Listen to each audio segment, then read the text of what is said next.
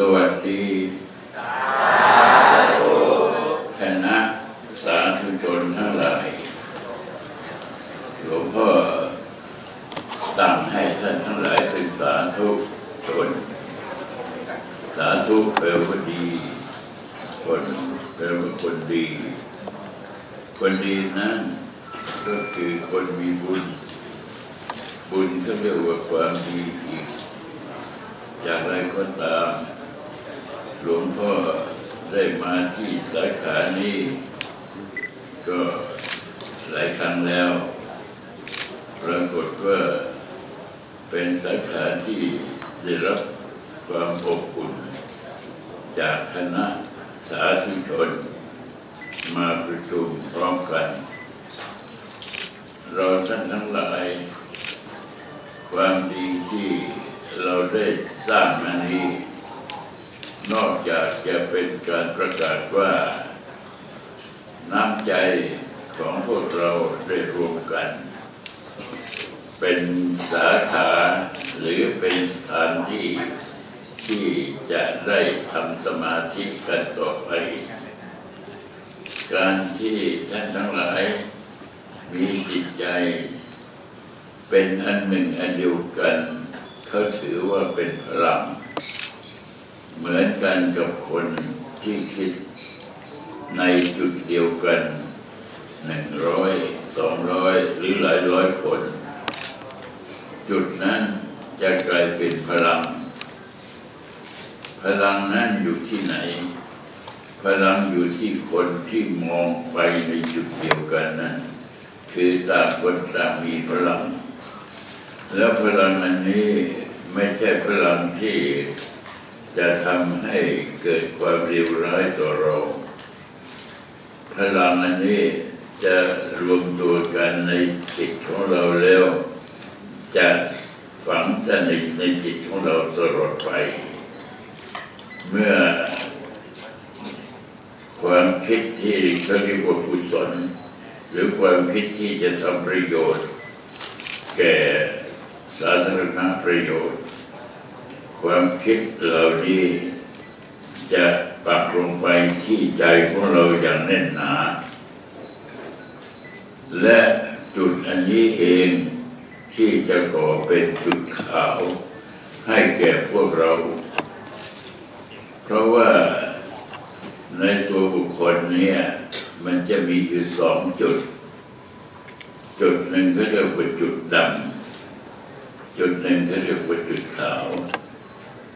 จุดขาวนั้นให้ประโยชน์ลูกเดียวจุดดำนั้นให้โทษลูกเดียว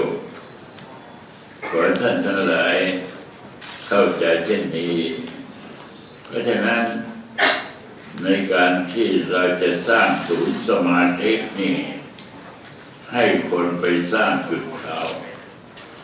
หมายความว่าอารมณ์ที่เข้ามาปั่นป่วนในใจของเรานั้นมันจะช่วยสร้างจุดดำแต่เมื่อเวลาที่เราไปทำสมาธิก็เหลืออารมณ์มันเดียวคือพุทโธและอารมณ์อื่นนั้นได้ถูกขจัดไปโดยอัตโนมัติเราไม่ต้องทำอะไรเพียงแต่เรานึกพุทโธอย่างเดียวเท่านั้นแล้วพวกจุดดำต่างๆที่อารมณ์ที่มันจะมาช่วยกันทำจุดดำนั้นมันจะถูกขจัดไปเป็นอัตโนมัติข้อนี้เปรียบเทียบเหมือนกันกับรับประทานอาหารเราหิวใช่ไหมเมื่อเราไม่ได้รับประทานอาหารแน่นอนต้องหิวแน่หิวแล้วมันอะไรเกิดขึ้นมันก็หน้ามืดหรือเรียกว่าทุกสิ่งทุกอย่างขวางหน้าเป็นไม่ได้ก็เรียกว่าโมโหหิวอย่างนี้แล้วนั่นคืออะไรนั่นคือเป็นสิ่งที่มันจะเกิดขึ้นโดยธรรมชาติของมนุษย์และสิ่งที่จะแค่หิวนั่นคืออะไรข้าวอาหารจะเป็นอาหารอะไรก็ ไม่ทราบที่พัทยานี่มีอะไรเป็นชื่อเสียงหรือว่าเป็นแกงเขียวหวานไม่แกงเขียวหวานก็แกงกะหรี่ไม่แกงกะหรี่ก็ต้มยำไม่ต้มยำก็ผัดกะเพราอะไรนี้เป็นต้นสิ่งเหล่านี้เมื่อรับประทานลงไปแล้วความหิวมันหายนะไอ้ที่ว่าโมโหหิวมันก็หายไปด้วยเพราะอะไรเพราะเราทำในทางที่ถูกต้องเมื่อเราเอาอาหารใส่ปากของเรานี่คือเป็นทางที่จะนำอาหารเขาเรียกว่ามีวันเวเรียกว่าหนทางเดียวหนทางอื่นไม่มีเราจะใส่หูไม่ได้เราจะใส่จมูกไม่ได้ใส่ที่อื่นไม่ได้ต้องใส่ทางปากเมื่อถูกต้องแล้วเป็นยังไงหายอยู่ฉันใดก็ฉันนั้นในเมื่ออารมณ์ต่างๆมันประดังกันเข้ามาไม่รู้เราจะทำยังไงถึงจะแก้อารมณ์เหล่านี้ได้ก็คือพุทโธเมื่อพุทโธลงไปในใจแล้วพวกนั้นมันจะรีบหนีแต่ข้อสำคัญที่สุดคือว่าเราอย่าไปทิ้งพุทโธเหนียวเอาไว้เมื่อพุทโธมากเข้าเนี่ยให้พวกอารมณ์อุณหาทันแล่นหรืออารมณ์ไม่ดีต่างๆเนี่ยมันจะรีบถอยทันทีเราไม่ต้องไปทำอะไรหรอกพอเราพุทโธเท่านั้นมันก็ถอยแล้วพอถอยแล้วอะไรเกิดขึ้นสบายแล้วทีนี้ถามโยมว่าถามนักศึกษาที่มาเรียนครูสมาธิว่าเวลาไปเดินจงกรมเวลาไปนั่งสมาธิเสร็จแล้วเป็นยังไงบอกโอ้โหเมื่อคืนก่อนเนี่ยนอนไม่ค่อยได้พอไปสมาธิกลับคืนมาแล้วนอนหลับสบายเนี่ยไม่ต้องเสียค่ายานอนหลับเรากระตุ้นไปเยอะเพราะว่าตามสถิติในโลกเขาแสดงออกมาว่าคนซื้อยานอนหลับเนี่ยปีละ100,000 ตังค์แล้วมันเป็นราคาหลายพันล้านแต่ถ้าหากพวกเขาที่นอนไม่ค่อยหลับทั้งหลายต้องกินยาเหล่านั้นเขามาทำสมาธิกับเราซะไอ้คนทำยาก็ขายยาไม่ได้แล้วเราก็ไม่ต้องเสียเงินแล้วเราก็หลับดีกว่ายานอนหลับเป็นอย่างนั้นนี่คือสิ่งที่ท่านทั้งหลายร่วมใจกันสร้างความดีหลวงพ่อก็อัศจรรย์นะที่พัทยาเนี่ยมีแต่ข่าวเล่าลือว่าสวยว่างามคนมาจากจุดละทิศทั้ง4มาจากทวีปทั้ง4มีจิตใจผูกพันอยากจะมาพัทยากันแท้ๆเพราะเรื่องอะไรเพราะเรื่องความดึงดูดของธรรมชาติที่ทำให้เขาเกิดความเอิบอิ่มในการที่ได้มาพบเห็นฉันใดเมื่อเวลาที่หลวงพ่อกลับมาเห็นคณะเรารวมตัวกันสร้างศูนย์สมาธิมันเป็นการสวนทางกันอย่างหนักแต่ทำไมถึงสวนทางไหวก็น่าอัศจรรย์เพราะว่าทำที่อื่นก็ไม่ค่อยอัศจรรย์เท่าไหร่แต่มาทำที่พัทยานี่มันน่าอัศจรรย์เพราะว่ามีคนหลายคนที่เขามาประท้วงหลวงพ่อบอกว่าหลวงพ่อนี่เดินทางสวนพระนิพพานซะแล้วหลวงพ่อถามเขาว่าหลวงพ่อสวนพระนิพพานยังไงก็พัทยามันเป็นดงอะไรใครก็รู้แล้วไปทำศูนย์สมาธิที่นั่นได้ยังไงหลวงพ่อว่าอันนี้ไม่ใช่สวนทางพระนิพพานแต่อยากจะให้ค คนที่อยู่พัทยาในถึงพระนิพพานไม่ได้สวนเพราะฉะนั้นก็จะต้องทดลองว่าคนที่พัทยาเนี่ยจะมีความสนใจไหมในการที่จะต้องได้มาเดินทางไปสู่นิพพานกันในที่สุดก็พบว่าคนพัทยาสนใจมากกว่าที่อื่นหลายเท่าตัวเพราะอะไรเพราะว่ามีบรรยากาศสวยงามเต็มที่แล้วก็อยากจะหาบรรยากาศที่สวยงามกว่าธรรมดาคนเราจะเป็นอย่างนั้นอันนี้เราได้จริงแต่เราอยากจะได้ของที่ดีกว่าที่เราได้ในที่สุดเขาก็แสวงหาของที่ดีกว่าที่เราได้ก็เหมือนกันกับท่านทั้งหลายได้แสวงหาสิ่งที่ดีกว่าที่ท่านได้รับอยู่แล้วท่านก็จะได้พบสิ่งในเขาเรียกว่าความประทับใจซึ้งใจซาบซึ้งใจเอิบอิ่มใจมีความเป็นหนึ่งมีความเรียกว่าพูดไม่ถึงลึกซึ้งเกินไปแต่ว่าผู้ที่มาทำสมาธิหรือผู้ที่มาเรียนสมาธิก็จะได้รู้เองว่ามันทราบซึ้งคืออะไรเพราะฉะนั้นสิ่งที่หลวงพ่อต้องการนั้นคือต้องการให้ทุกคนได้ดื่มน้ำอมฤตธรรมไม่ใช่น้ำสุราแต่น้ำที่อมฤตธรรมนี่คือมันเป็นน้ำที่ดื่มลงไปแล้วนี่มันไม่ใช่ดื่มไปเฉยๆดื่มแล้วมันยังอยู่น้ำอื่นๆดื่มลงไปแล้วก็ถ่ายออกแล้วก็แล้วกันไปแต่น้ำอมฤตธรรมเนี่ยไม่ถ่ายจะฝังไว้ในจิตจนกระทั่งชาตินี้และต่อไปถึงชาติหน้าเพราะฉะนั้นในการที่ไปทำสมาธิแต่ละครั้งนี่มันมีความหมายจริงๆไม่ใช่ว่ามีความหมายเล่นๆเราลองคิดดูอย่างนี้ก็แล้วกันว่าของธรรมดาอย่างเราไปเรียนหนังสือเนี่ยตั้งแต่ชั้นประถมถึงชั้นมัธยมเนี่ยแล้วความรู้มันก็ไปติดตัวคนนั้นไปจนตายมันก็อ่านหนังสือได้จนตายเนี่ยมันไปฝังสนิทแต่ว่าการปฏิบัติสมาธิสนิทกว่านั้น